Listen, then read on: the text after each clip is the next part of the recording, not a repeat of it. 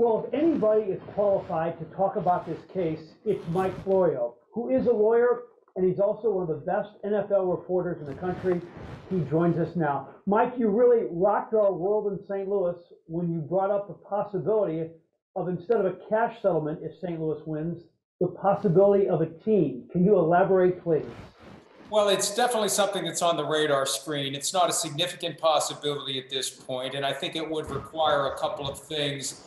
First of all, a significant verdict against the NFL, the kind of thing that would cause them to scramble for some alternative to coming up with $1 billion or more. And also, to the extent that Stan Kroenke, the owner of the Rams, has promised that he'll foot the bill for everything.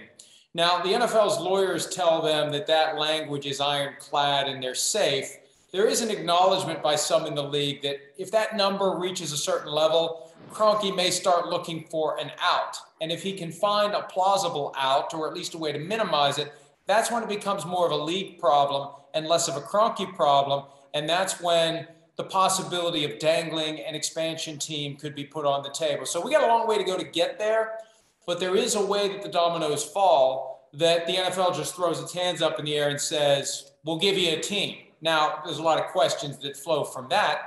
But we know when the Browns initially were going to move to Baltimore and become the Browns, before it ever got to litigation, there was a settlement brokered that Cleveland would have a team by 1999 after the Browns left to start the 96 season, and that the names would stay in place, et cetera. So things are negotiable. And the possibility of an expansion team is one of the things that could be negotiated at some point. How come this is one of the most underreported stories in the country? With the exception of you and a few others, nobody is talking about it.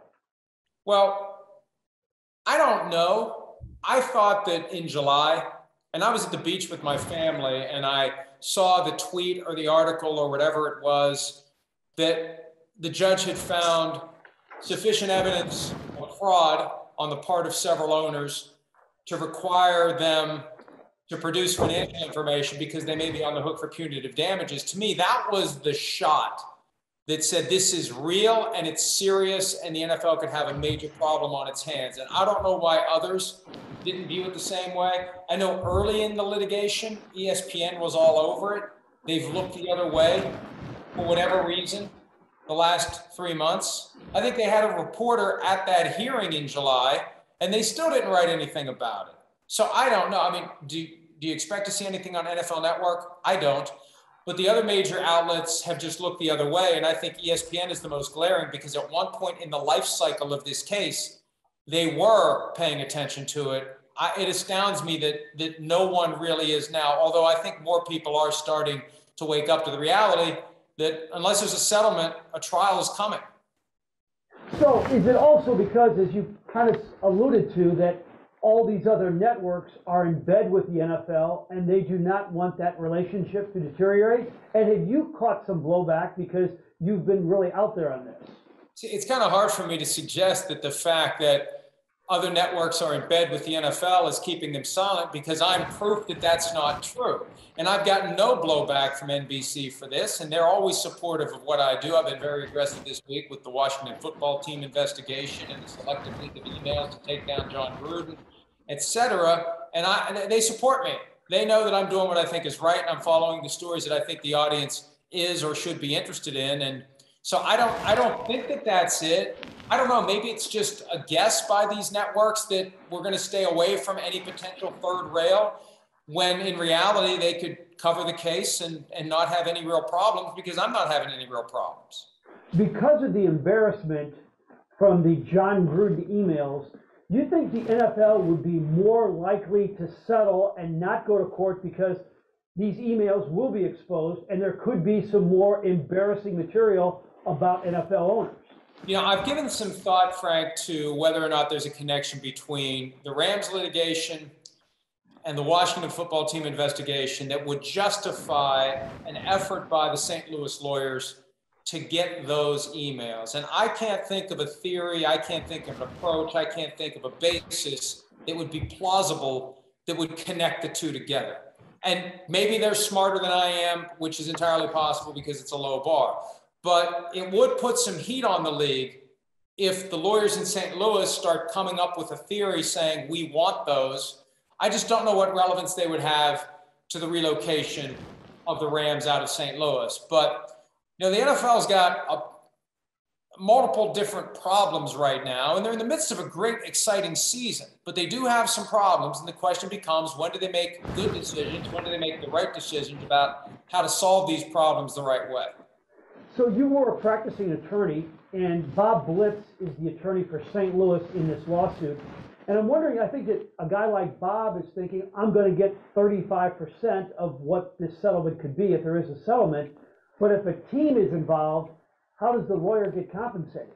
Well, everything becomes a matter of negotiation at that point. How are we going to resolve this case? And would it be an expansion team plus a separate payment to the lawyers? How would that work? That's all. Once you get the attention of the league, and once you get them sufficiently motivated to try to settle the case, that's when everybody gets in a room, they sit down, and they work out the details. And sometimes there's some push and pull and back and forth, and egos get involved, shockingly or not.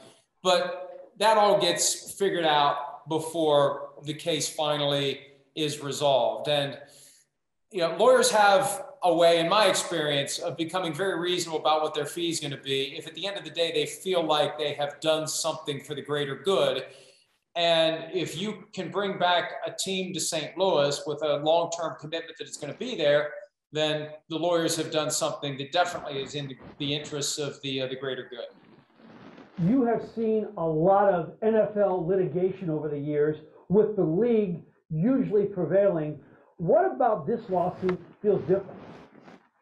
Well, it feels different because they have taken loss after loss to get to the point where they're now staring down a trial. And I think that what happens in a case like this, and I worked on both sides in civil litigation, the defense side and the plaintiff side, during the 18 years that I practiced.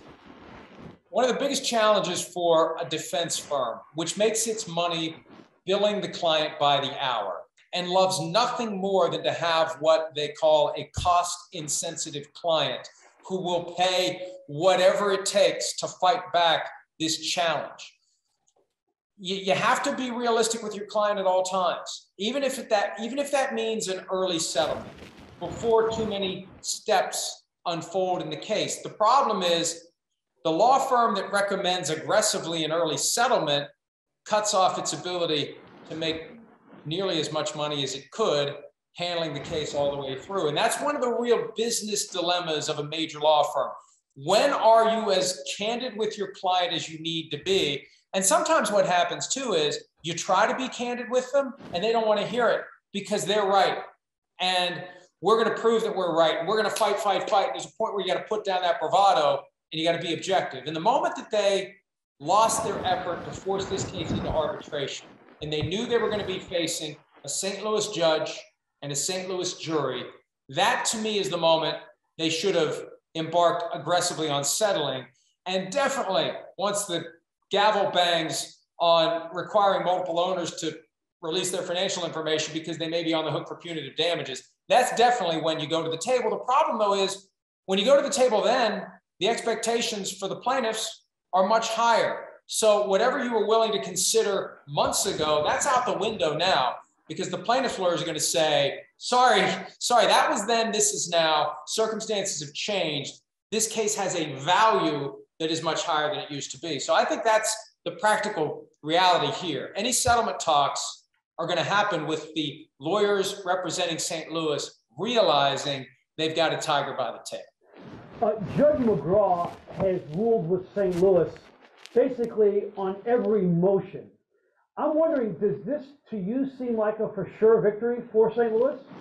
Well, no, nothing's for sure. One thing I learned early on when practicing law is that anyone who tells you that they know how a case is going to turn out is either lying to you or stupid.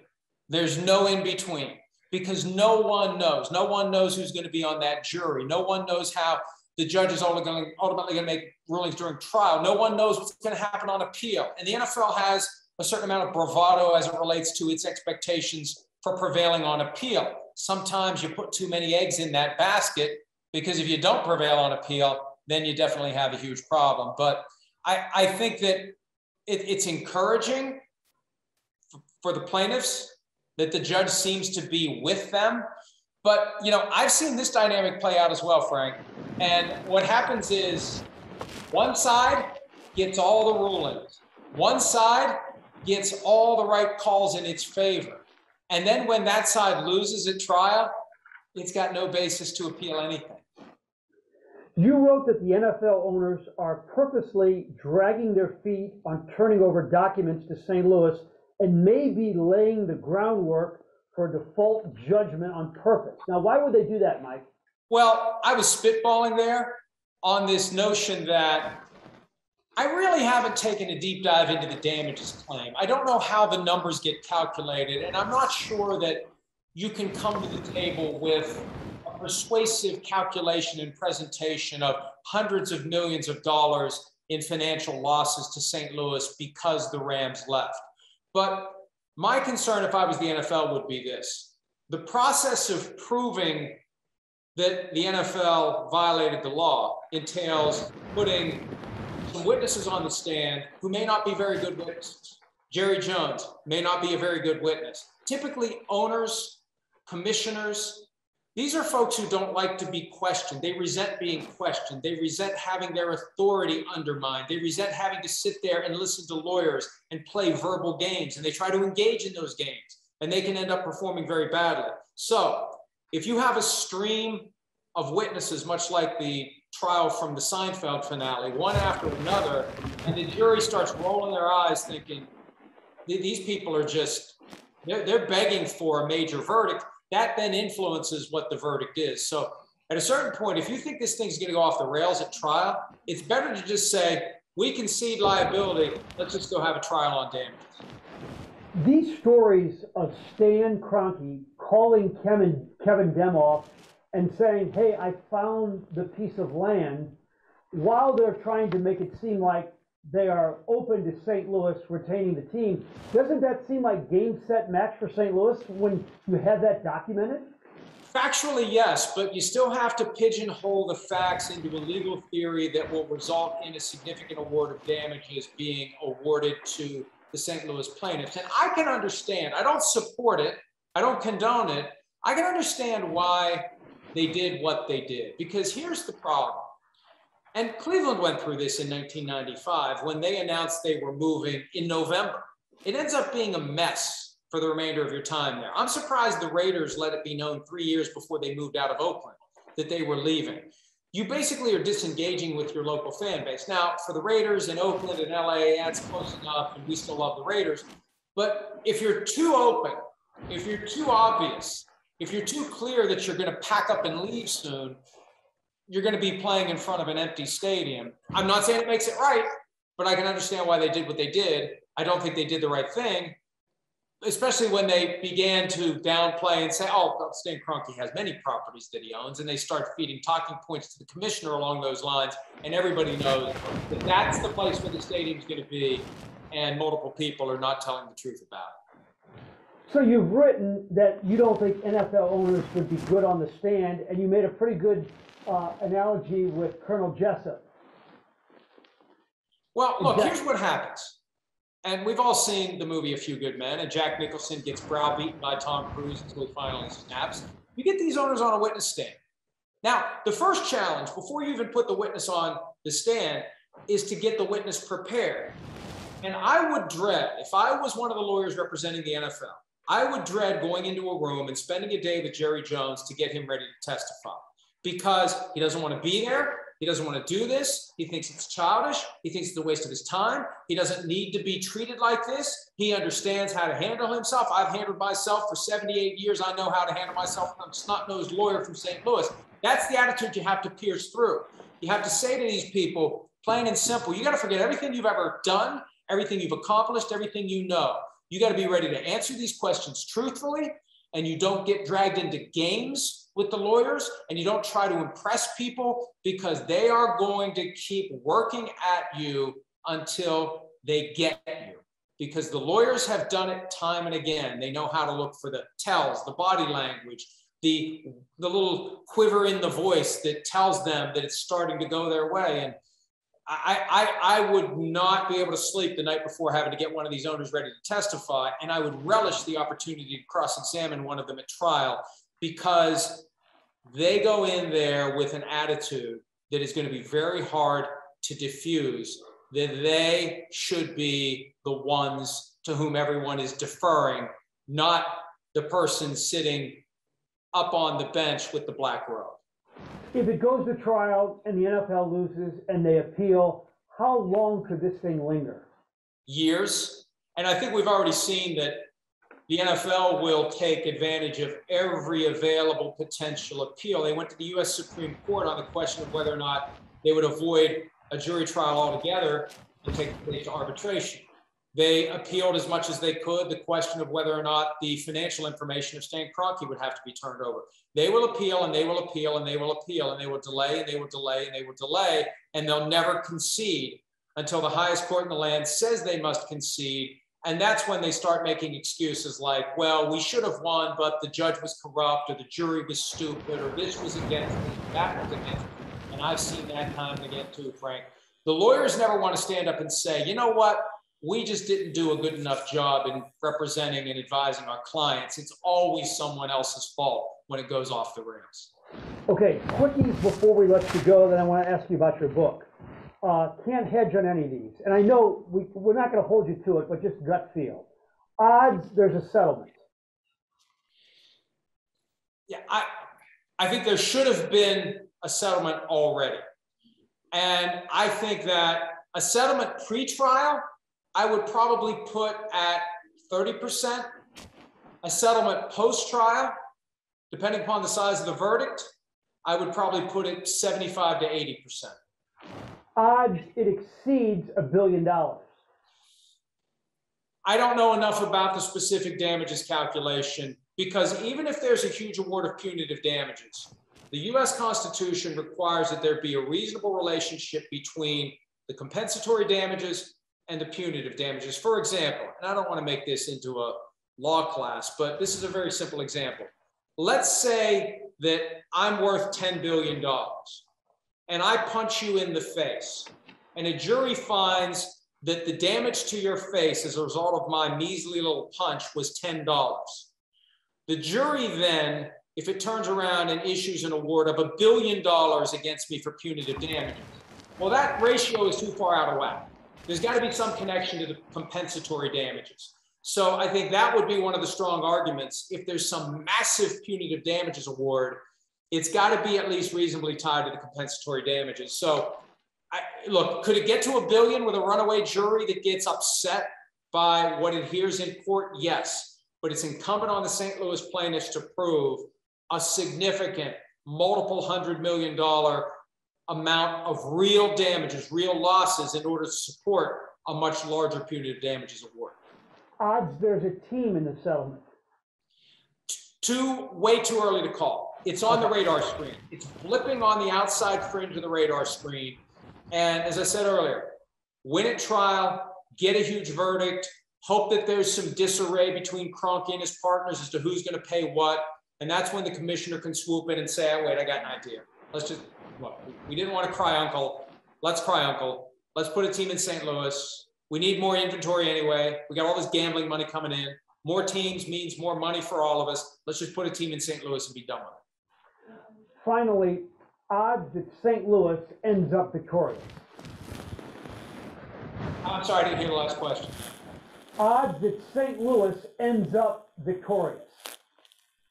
I think it's already victorious. I think it's already a win. Look, when you have taken on the preeminent sports league in the country, if not the world, and have taken them to the brink of a trial when they have tried to throw everything that they can at you. Damn it. Sorry. Let me start that answer again. Go ahead. Since I know we're not live. I think it's already been victorious for St. Louis to take on the preeminent sports league in the country, if not the world, and push them to the brink of a trial where they've got no way out. At this point, it's framed up. It's settle the case or try the case. And they didn't want to be there. They don't want to be in front of a St. Louis judge. They don't want to be in front of a St. Louis jury. It's already a victory. You've already gotten a pretty significant pound of flesh by making these folks worry about it this far. The question is, how many more victories are still to come? Last thought, you have a book coming out, Playmakers, how the NFL really works or doesn't. Tell me about it. Well, I've been doing this for 20 years now, and I have learned a lot about the way the NFL operates. So what I did with the guidance from my literary agent, David Black, and help from my publisher, we went back over the last 20 years. And instead of preaching about the various principles that come to play in the broader NFL business, we selected between 100 and 110 specific examples of things that have happened over the course of the last 20 years, broken down into 10 different categories. And by retelling the story, adding some new information where we were able to get it, and kind of drawing the principles out of that, when you read the whole thing and you get to the end, you'll say, boy, I really understand how this league works, and I'm not sure I like 100% of what I learned.